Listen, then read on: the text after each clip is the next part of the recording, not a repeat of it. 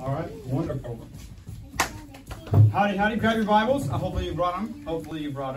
Grab your Bibles. We're going to do a sword drill, give away a couple thousand points. Proverbs chapter 3, verse number 5. This is a verse that you all know, of course.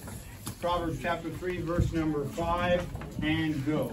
Proverbs chapter 3, verse number 5. Go for it. Read it for me. All right, perfect. Here's what I want you to do. Hold on. We're going to pray, but I don't want to pray for you. I know that might seem selfish, okay? I'm going to pray for us. I want you to pray for you. Okay, last night when we came, we talked about you getting something because you wanted it. So what I want you to do is decide right now if you want something or not. And if you want something, ask for it. If you want God for wisdom, if you want God to just give you something from the lesson, if you want God to help you pay attention, whatever it is that you want, ask God for it, okay? That's part of having a walk with God is you going to God and specifically asking Him for something and expecting that He'll give it to you. So let's pray together, and you pray for you. Heavenly Father, Lord, I thank you for these kids and how much they love you. Lord, I thank you so much that they're attentive and they're listening. I pray that you would give them something, a truth that they can hang on to. Lord, I pray that you would help us to be able to be bold and do things for the first time we haven't done before. And just give us insight into the practical side of life and our everyday life. We ask this in Jesus' name.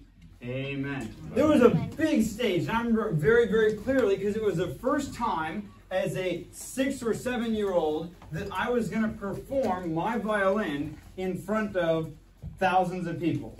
And we went to UAF, and there was a big week that week, and everyone had a violin, and there were classes all day long, every day. And at the end of the week, there were students that were chosen, victims that were chosen, that would have to perform for all of the other people. And of course, I saw other kids getting up there and performing, and I knew that my day was coming, although I didn't know when. They don't tell you too much ahead of time because they want the anticipation to kill you. And so when they finally told me that I was going to be performing the next day, I got ready, and of course I was practicing. And my dad told me something that I absolutely never forgot. I went out on the stage that day, and I was going to perform, and if he didn't tell me this, I am almost positive that I would have catastrophically messed up. But because he told me one sentence worth of knowledge, I succeeded at playing my violin and performing the song that I had practiced for up to 3 months before that. I'll tell you what that is in a minute. When I went over to Africa with Mr. Fulford, one of the things that I did when I was in Africa was talk to somebody about soul winning. And that's something that they do a lot there, and they actually get together on Saturday morning and they go soul winning as a church.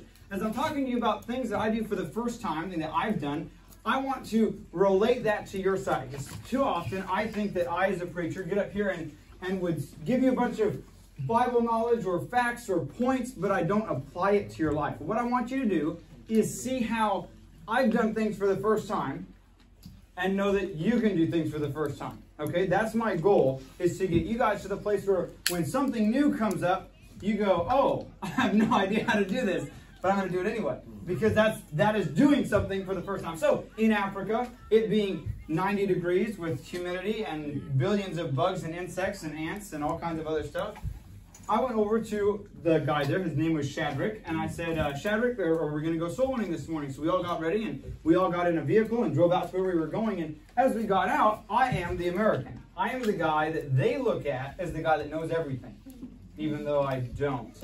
That's a bad place to be. It's kind of like they put you way up there and you're looking down like, that's a long ways to fall, you know. But so the point is, we get out there soul winning.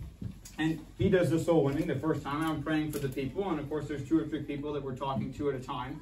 And then he talks to them, and I'm listening to him. Of course, I don't understand anything they're saying because it's all in Chichewa. But then when he gets to the end of that, he goes to the next house. And now, I don't know if he did this intentionally or not, but right before we got to the house, right before he says hi, he said, okay, it's your turn, my brother. And I was like, say what? Like, I don't know the culture. I don't know the people. I don't know how to talk to these people, and so how in the world am I supposed to talk to them about Jesus Christ through an interpreter? And so I, of course, turned around and ran back to Mr. Fulford and told him that I was not going soul winning again, because that's what I did. No. But what would you have done? And think about this. You guys are in situations all the time where you have opportunities to talk to people about Jesus Christ. The thought comes into your mind, and too often we go like this, and we push it right back out. We're like, there's stuff that's easier that I can talk about, stuff that isn't quite as uncomfortable. You know why it's uncomfortable? Because you think it is.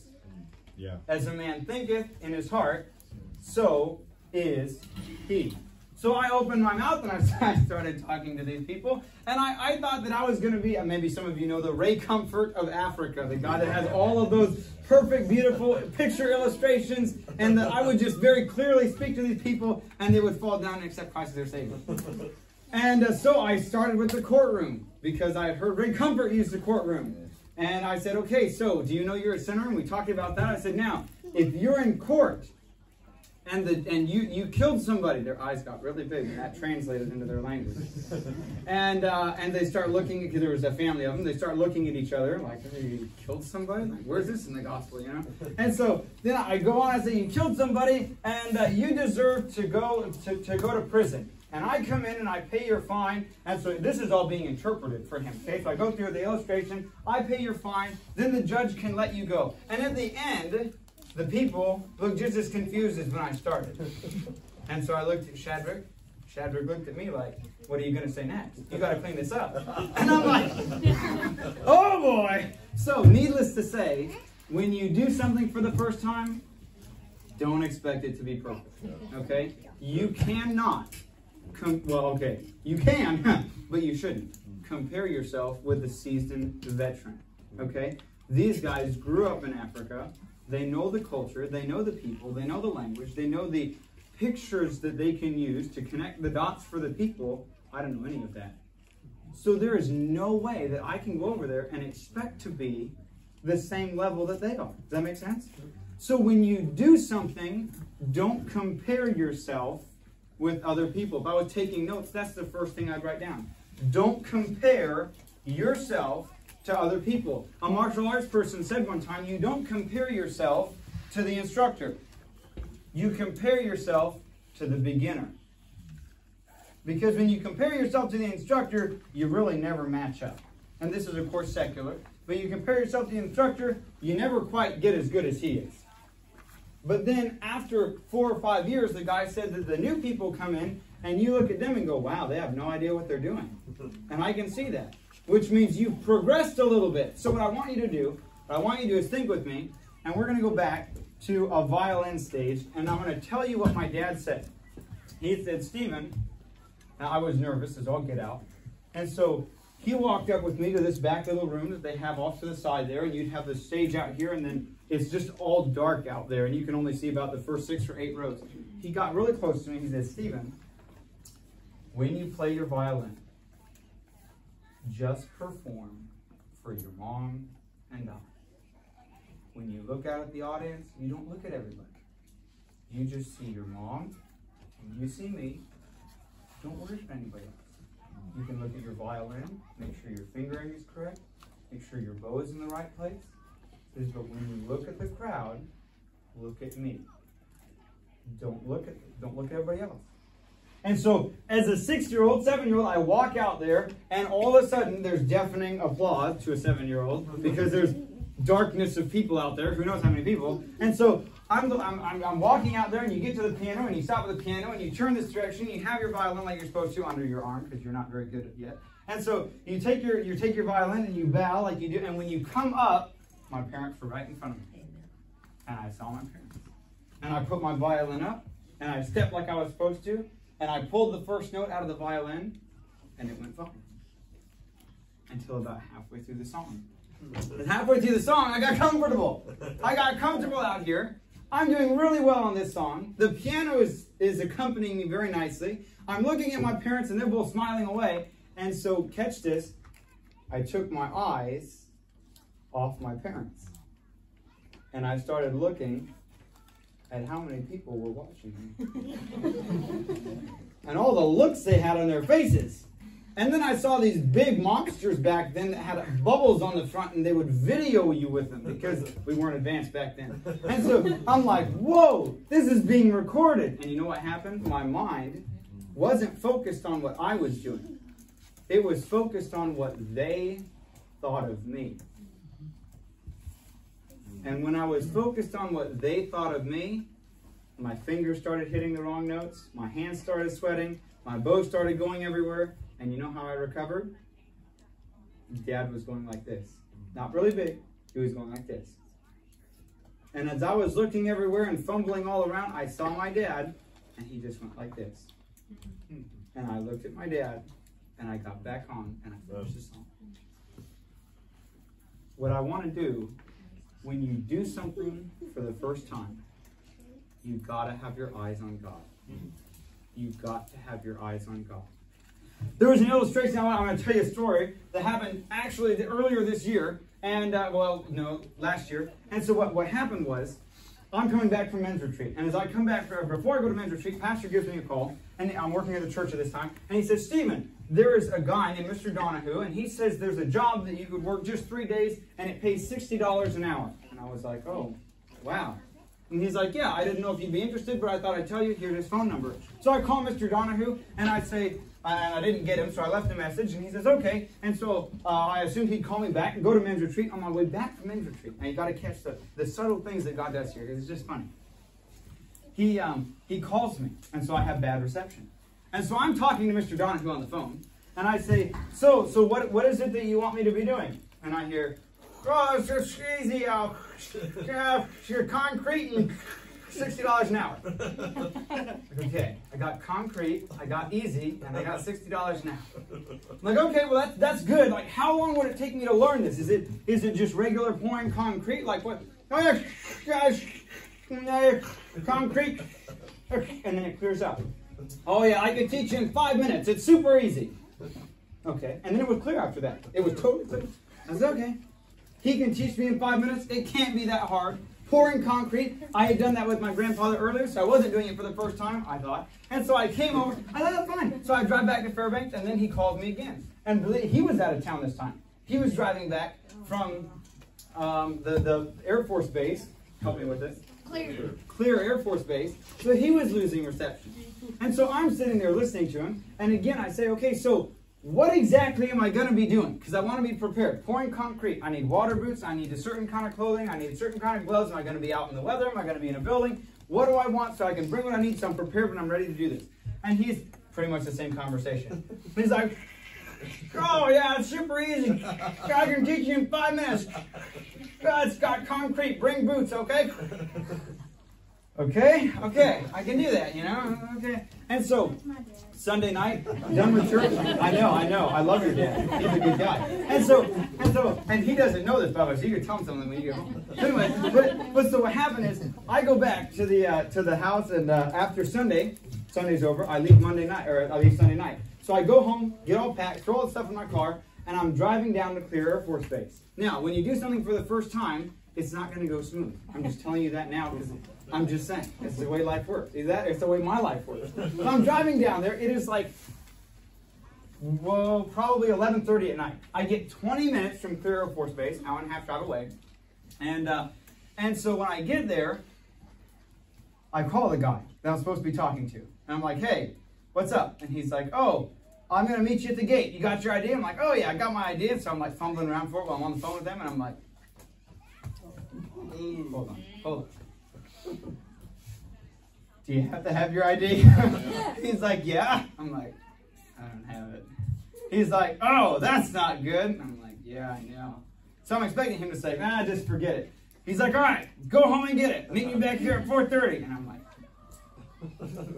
oh no. So I go home and I get like 2 hours of sleep, and I get up and I get in the car and I have my ID. And I drive down to Clear Air Force Base, get on the base, and so I'm going with this guy. I jump in his vehicle, his license. We get on the base. He's giving me a tour. He's giving me a tour. It's like super dark. It's just starting to get light. And we're driving up to this big concrete mixing facility.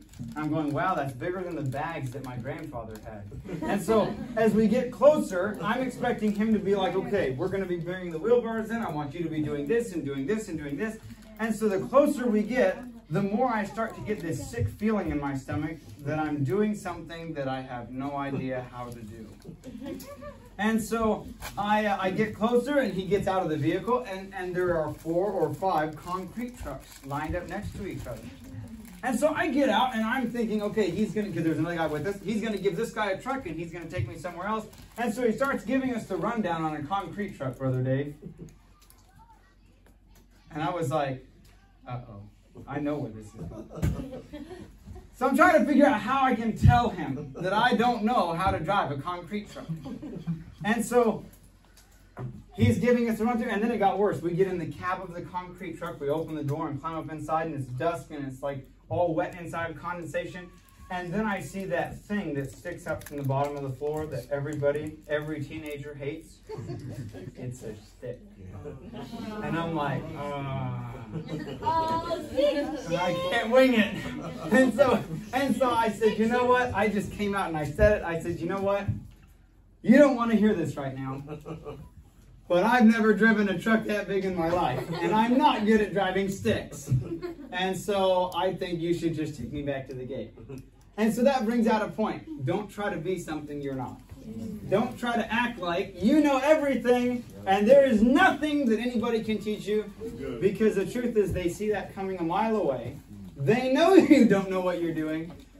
And so they're probably not going to keep you around if it's a job. Okay? So be humble and just say, hey, I have no idea how to do this.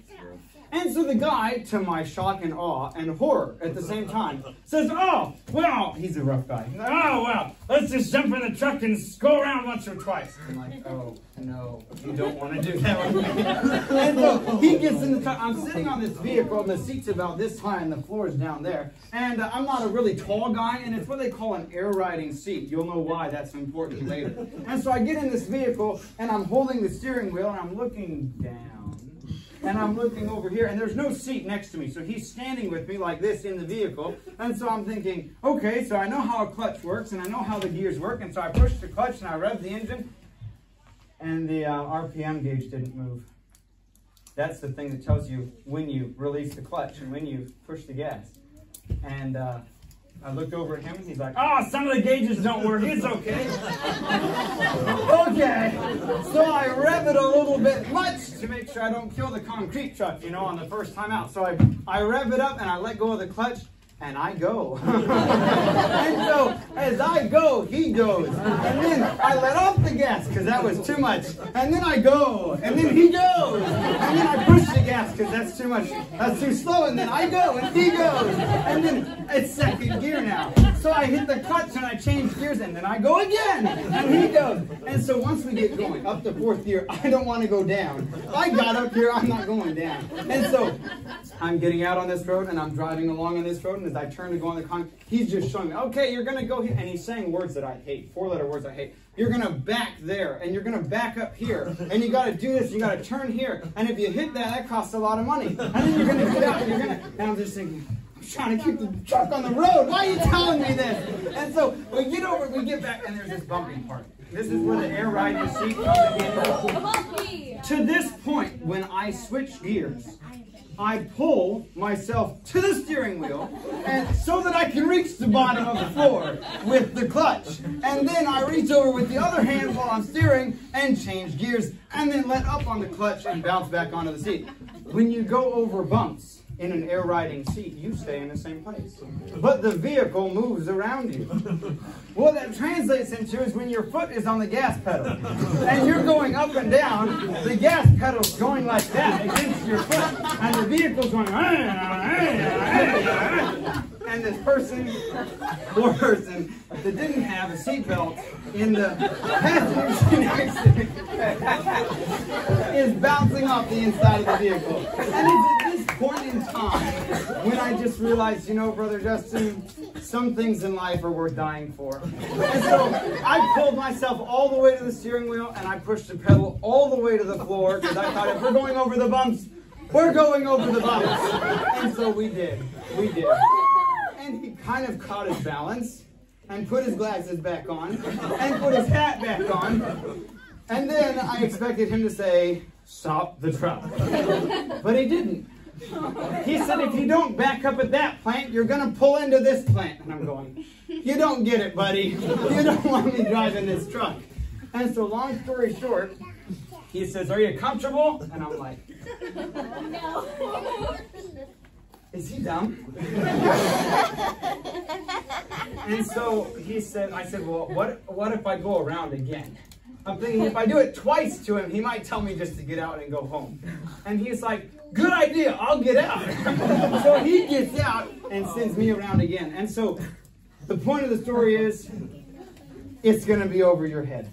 You're going to have stuff that you're thrown into. Now, here's the thing. I drove that truck for 12 hours that day. And when I got used to it, after 4 hours, I was very used to the truck now. I got used to the truck, and then I see this guy waving at me. He wasn't saying hi. So I pull over. The radio in my truck didn't work either. And so he says, hey, here's what I want you to do. I want you to go get in that truck. Okay? Now, all the trucks are not new, state-of-the-art, identical trucks. It's an old truck. So then he puts me in another truck. And the guy says to me, okay, to start this truck, you got to push that button and you got to pull this and turn that. And I'm thinking, I don't know how to fly an airplane. I mean, it's not like instructions for an airplane. And so he goes through this process. I'm thinking, I can't let this truck die because I don't know how to start this thing again. And so I get in that truck, and then he gets out and says, oh, and the speedometer doesn't work either. And none of the gauges work either.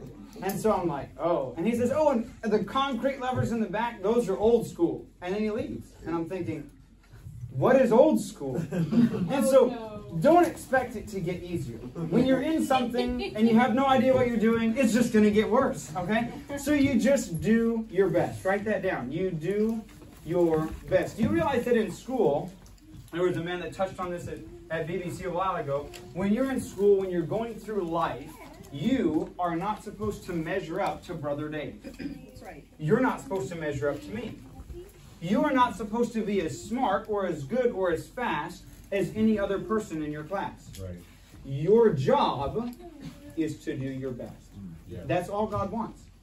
You can't do, if you think about it, you can't do any better than your best. Right. So do your best. You may have no idea what you're doing. Be humble, be teachable, but do your best. There was a time when I went into, I was working with a guy, and he said, hey, I got a job for you. It's really easy. And now, I've learned since then to do investigating when they say that. But I believed him. I'm like, oh, yeah, easy job. I'll take it. Pays $20 an hour. This is before the concrete. I said, oh, yeah. Oh, $20 an hour is like government pay. Like, I'll take anything, okay? And so he says, okay, so he gets me set up, and he says, there's going to be a box, and you're going to go to Fred Meyer's. You're going to place all the phones inside of Fred Meyer's and the cords and the different things and the intercom system. Thinking, okay, that's fine, because all the jobs that I've been on with this guy, we work together and stuff. And so the night before, he just gives me a call and says, okay, you have the box because I picked it up from this place and that, and the big box and all kinds of miscellaneous cords in it and sheets and numbers and stuff. And so I looked it over, and he says, yeah, you got all that stuff? I'm like, oh, yeah, I got that stuff. He says, okay, so you're going to do the East Fred Meyer's first, then you're going to do the West Fred Meyer's. If you need any help, call me. Have you ever heard someone give you instructions and you kind of weren't listening because you thought you were going to do it with them? You know, your dad tells you to do something, someone tells you to do something, and you're glossing through the instructions while you're doing whatever you're doing because you think that you'll just go, oh, okay, and then you'll together go and you'll learn whatever he told you. That's kind of what I was doing. Don't do that. And so I panic because I'm like, this isn't going to work. And so I'm like, I'm gonna be doing this by myself. And he's like, oh yeah, it's really easy. And I'm like, And so he's like an IT guy. He's been in the IT field for a long time. It's not Mr. Albert, don't worry. And so, but the point is, I go to Fred Meyer's the next morning. And my mom told me something the night before while I was spazzing out. I was like, Mom, this isn't gonna work. And she's like, Stephen, the reason this happens to you is because you radiate confidence. And I'm like, I hate that. I hate that. She's like, you can look at someone and they just say, oh, that guy knows what he's doing. And I'm like, but I don't. And she's like, but they don't know that. And I'm like, you're not helping the situation. You know? And so like all moms do, she says, look, it's going to be just fine. And I'm like, I hate to break the news to you, but do you realize that you're not coming with me? And I have to do this. And so if it's not just fine, it's not your problem, so to speak. She's like, oh. And I'm like, okay, fine. So I end up going, and I end up fumbling my way through it. Okay? But part of the way was, I called the guy again. I said, okay, remind me, what am I supposed to do with these phones? And so he gave me a quick overview, and I really paid attention to that quick overview. But then after that, I just kind of went through it and figured it out. When you do something for the first time, you're going to have to figure stuff out. It's not just going to be handed to you. There was a sheet. You know, if I had to just replace the cords, I can plug and unplug cords. Then they give you a sheet that I didn't find until I got to the bottom of the box. And so I was like, oh, how many of those cords did I give out? How many of those phones did I give out? Where did I put that phone? And then I start checking them off, and then I have to go back and check them again and back and check them again. But the point is, you're going to have to figure stuff out. Okay? So what I would do, if I was going to be you, and I wanted to do things for the first time, is stop playing digital games. Yes, I know you can learn things, but get a puzzle. Get something that you can do with your hands and work on. Okay? Now I'm going to lead into the next story, and then I'm going to be done. But Brother Gil Anger, when he was up here, he talked about a boot camp. And he said, one of the things that he talked to me about was doing things for the first time. He says, you know, you live the same life and you're bored. He says, Americans are bored. He says it's because they do the same thing over and over again and they get tired of it. So they keep doing it. And I'm like, what? And so he says, now listen, you should be learning one new thing every day. He says, learn something with your hands every single day. And I was like, you mean I have to go learn something every day? Whoa! Because I'm like, you know, your guys' days, I'm thinking, I ain't got time for that. And he's like, you know, learn how to tie a new knot, learn how to do a new thing, make a new braid, and figure stuff out that you'll use in the practical world. Go out and use a saw. Go out and build a dog kennel. Go out and build a birdhouse. Use things, and Brother Dave's going to have things this week that he's going to be showing you guys. But the point is, go out and use your hands. And so he told me about this boot camp. And one of the reasons that I really got interested in going to this boot camp that I didn't think my parents would let me go to is because of the way he presented it to me. He said, you know, brother, I think you wouldn't make it. And I said, I wouldn't make what? Because at this point, he's pushing Americans down just a little bit. And I don't like that. And so I said, I wouldn't make what? He says, well, there's a boot camp over in India. And no American would make it. And I thought, okay, India? Yeah, probably not. But okay, that's fine. And he's like, but there's one in America, it's almost just as bad. And I'm like, okay, I might be able to handle America. You know, India is far away. And so what ended up happening is over the next 3 months, I ended up signing up for a boot camp in Missouri. And so I asked my parents, I asked my pastor, and I'm expecting them to say no. I go to my pastor. I tell him all about it. Oh, okay. I think you should ask your parents, as long as that's okay with your parents. Oh, man. So I go to my parents, and I present it in a not-so-good way. Now, Mom, there's going to be this hard boot camp, and it's going to be rough, and it's missionary training type stuff, and I kind of feel like maybe I should go there, and what do you think? And she's like, I don't know. What does your dad think? I think it'd be okay. I think it'd be good for you. Oh boy. And so I go to Dad, and he says the same thing. So before you know it, I'm in the boot camp. And I find out that it's a survival boot camp. And I find out that the boot camp, they give you rice and beans, and they give you as little food as possible, and as little sleep as possible, and you are living out of your backpack. Which, if you sit down and walk away from it, they will take. And then you're living out of your shoes. And so you guard your backpack with your life. But so what happens is in this boot camp, we're going through things, and the first week was pretty easy as far as because it was more medical stuff, hands-on. So I had EMT experience, so I wasn't doing that for the first time. But then we got to this place where it just got hard. We went out in the middle of nowhere, and we're living out of a tarp that was all torn up that we made a shelter out of. And sometimes in Alaska, I had more outdoor experience than the other 4 city slickers. And so I said, guys, I don't know if we should build our cabin like this. Now you got to listen to their logic, okay? These are city slickers from the lower 48.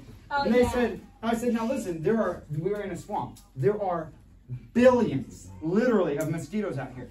And they said, yeah, I know. I think that we should put the black on the outside so that it attracts the mosquitoes to the outside and they won't go inside the tent. And that's exactly the look I had on my face. I'm like, what? And so I said, what all good Alaskans would say, do you realize that inside the tent it's dark anyway?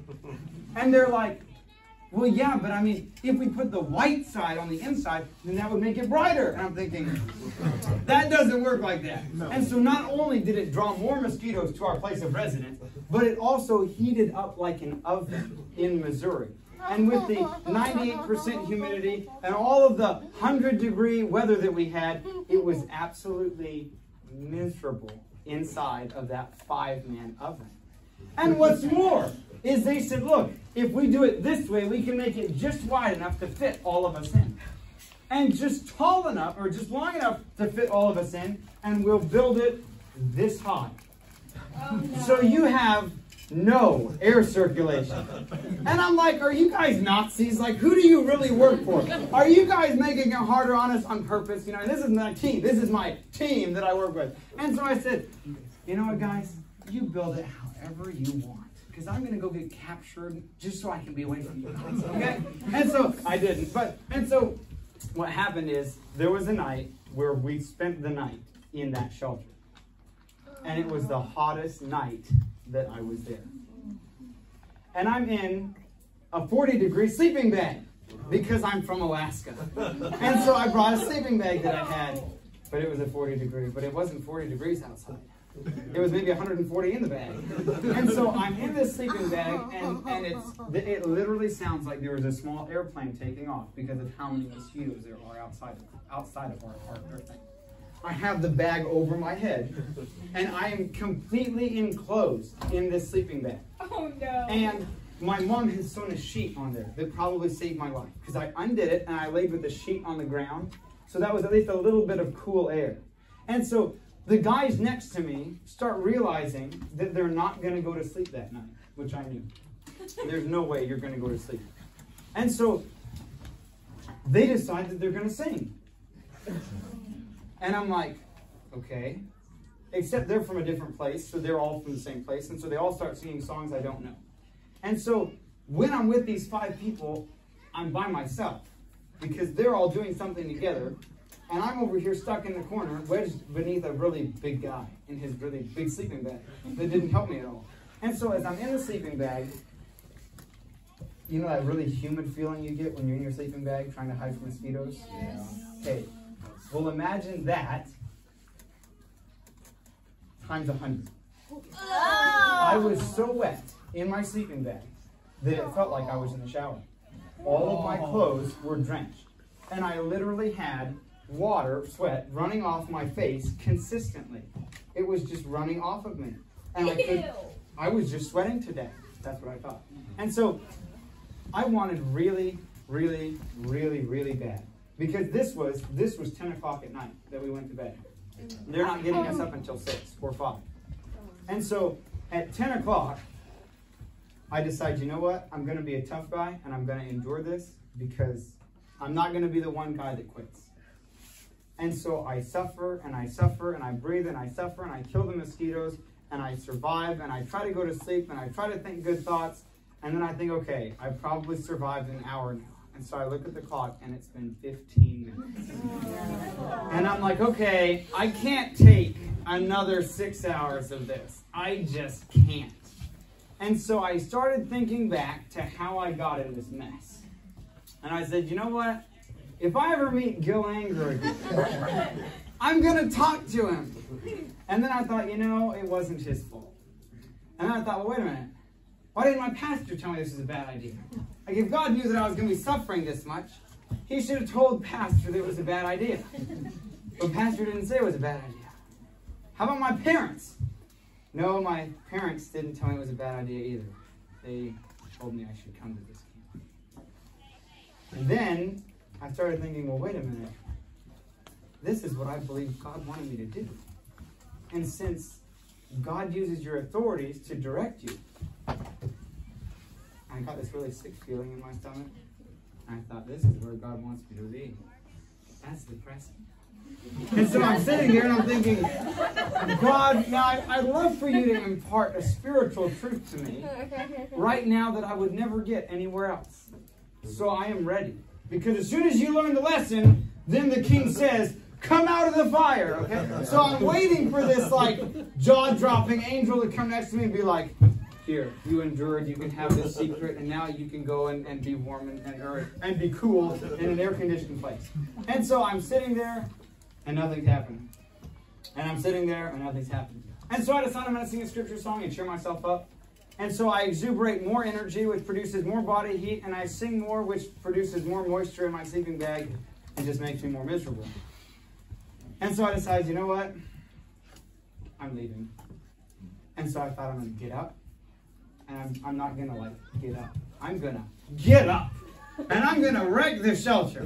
That way we don't have to get back in it. And I'm going to run out of my sleeping bag, and I don't care if they kidnap me or what. I am out of here. And I thought, you know, I can make it back to Alaska. I got $20 in my wallet. I can bribe somebody. I can make it for that. We're just in Missouri. That's a hop, skip, and a jump away. I've survived for like a week and a half now. I can make it up the Alcan on like peanut butter that I'll steal from somewhere, I guess, and I can buy my $20. And so I'm like plotting this in my head. And I'm thinking, okay, when should I do this? These guys are sitting next to me. If I just jump up, then they're going to be after me. I need a good head start to get away from these guys. And so I start plotting this in my head, and then all of a sudden, it's like God says, so, and I'm, so, are you going to help me?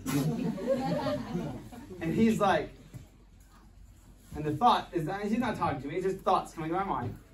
So, you're going to leave? And I'm thinking, yeah, I'm going to leave. And he's like, but this is where I put you. And I'm like, I know, but aren't you going to help me leave now? And he's like, no. He's like, no. I said, so what is the point of me being here? Can you just bring that thought to my mind? And nothing came. So I'm sitting there. I'm trying to debate on whether I should leave or not. And the thought keeps coming back. This is where God puts you. Why are you going to leave? And I thought, because I'm miserable.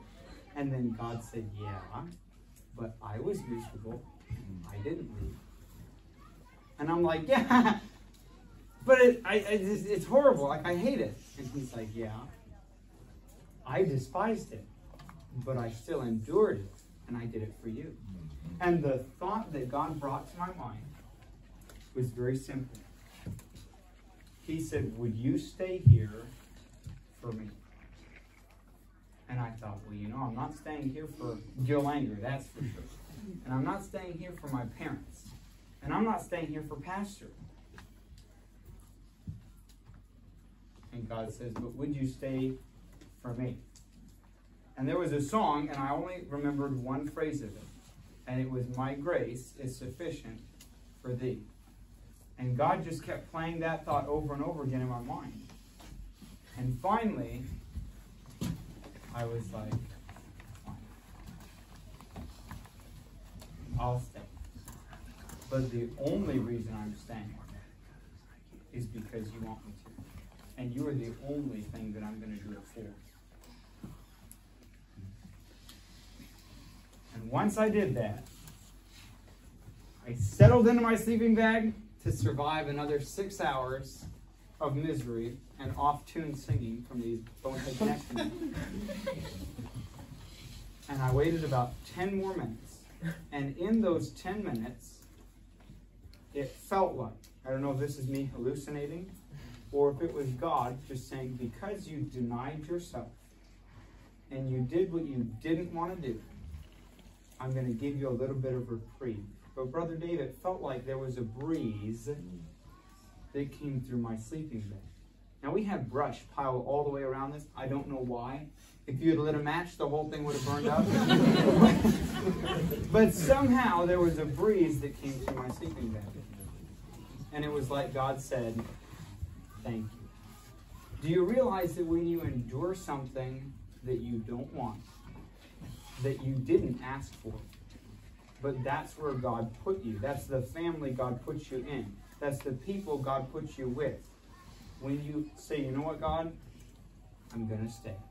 I'm going to do it for you. Do you realize God says, thank you? He does. And then 15 seconds later, after that breeze came through, there was this horrendous explosion and this bomb that went off next to our tent. Because the counselors and the people there were waking us up with the midnight attack, which I could not be happier for, because that meant I got to get out. And so that bomb exploded, and I mean, you felt it. Your ears were ringing, and you jump up out of your sleeping bag, and you grab your sleeping bag, and you grab your backpack, and you slept with your boots on because you didn't know when they were going to do something like this, and we took off through the jungle, but I didn't have to go back to that sleeping bag. Now, I did not say I would stay in the sleeping bag because I expected God to get me out of it. I said that because I was expecting that I was going to have to stay in it. And a lot of times, you and I will get into scrapes, and we'll think, okay, I'm going to say these words. Okay, God, I'm good with it. And then I expect God to get me out. But the question is, what if he doesn't get you out? What if you're going through something? What if you've gone through something and you didn't like it, you didn't want it? Can you thank God for those things that you went through that hurt you? Did you know I'm very grateful for that experience that I had? Because I told my mom when I got back, I never felt closer to God than when I was in that sleeping bag. And I wouldn't have chosen that. But now I wouldn't undo that for anything. Because when I was there, miserable, there was only one thing that I had. And that was God. When you go through life, when you do things for the first time, in all of your ways, acknowledge him. God wants to be just as much a part of your life as your best friend. Or more. What you eat, what you wear, what you listen to, every part of your life. You might think that it's super small, and he doesn't care, but he does. It says in all your ways, acknowledge him. God, what do you want me to do? And he'll direct your path. And he's going to give you all kinds of crazy stuff. But don't be afraid. Just step out by faith and say, you know what, God? You got me into this mess. So you're going to either get me out of it or you're going to get me through it. And he will. Over and over and over a time. I have like 15 more stories that I could tell you. We're out of time. Don't quit. God's got you. Step out by faith and do something new. If you think your life is boring, try acknowledging God and doing something for the first time. Teaching a class, helping in class, doing chalk drawings, hey, it doesn't have to be something big. He that is faithful in little, finish it, is faithful in much. So the David. Thank you, Stephen.